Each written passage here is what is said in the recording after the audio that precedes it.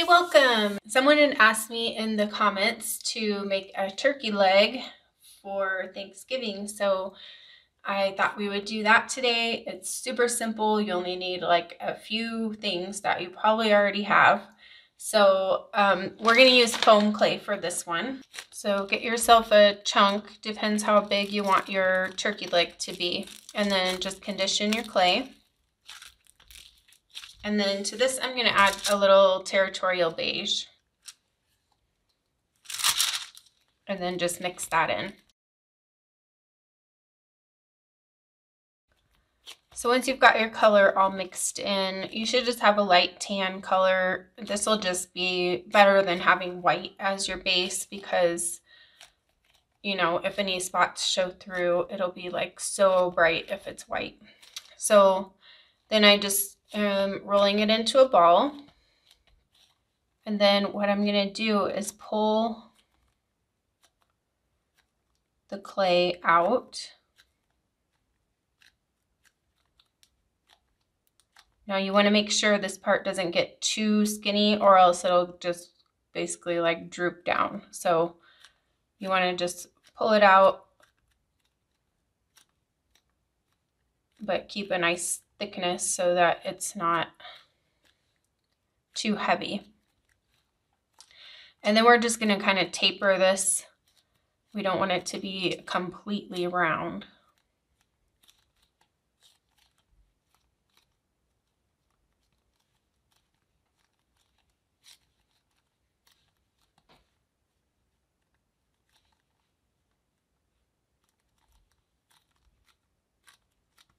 And you can kind of smooth out any of your lines and stuff that are in there. Just use your finger and smooth over them.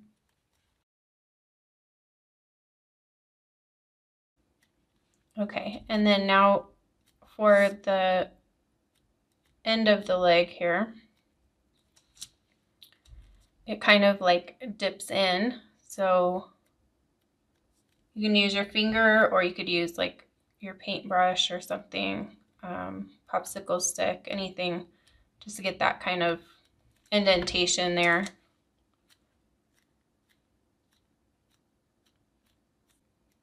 So now I have the basic shape. There are still some lines on here. I'm really not too worried about that because, you know, turkey is not going to be like perfectly smooth anyway, so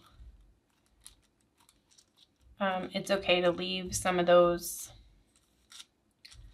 lines if you want to. So now we need to paint. I'm going to start out with my usual color that I use. So territorial beige, and this will be equal parts of each color, and then yellow, and then harvest orange.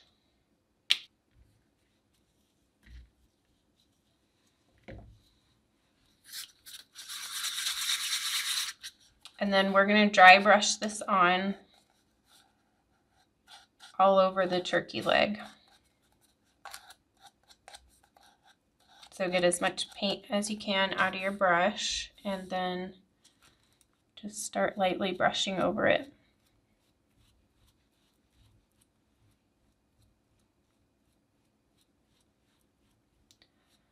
Now you can do this while your clay is wet, or you can wait until it dries and do it then.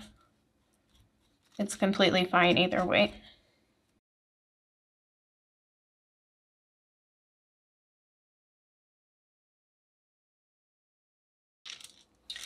Now down here, sometimes some of the bone part will show, so if you wanted to leave that, you know, like a little bit of that lighter, you can. I'm just going to go over the whole thing because sometimes the skin just goes all the way down, so just depends on what look you want to go for.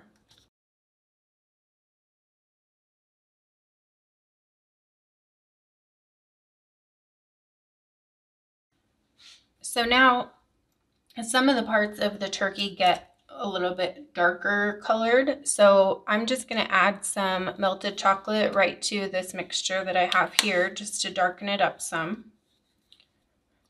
You could also use burnt umber.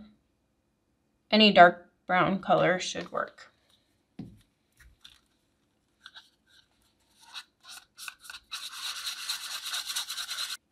And then I'm just going to do some of the parts that would get darker with this.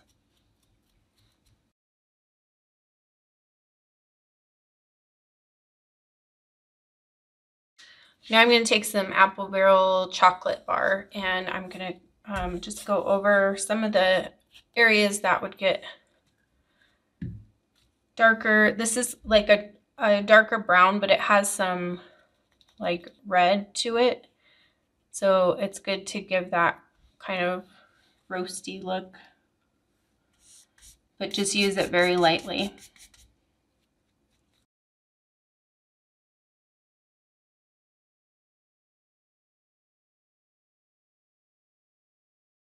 And then the last thing that we need to do is put some gloss Mod Podge on it to make it shiny.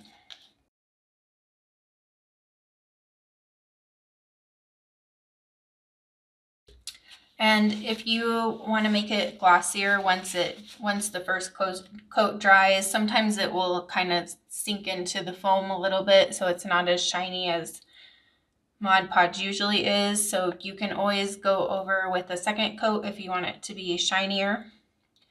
And if you guys want to see me make a whole turkey, I actually did that with stuffing in my Fake Bake VIP group, and that's my paid membership. So I also have that tutorial available in my Etsy shop. I'll put the link to that in the description for you if you want to see the whole turkey and stuffing. And I hope you guys have enjoyed this quick little video, and I will see you in the next one. Have a good day.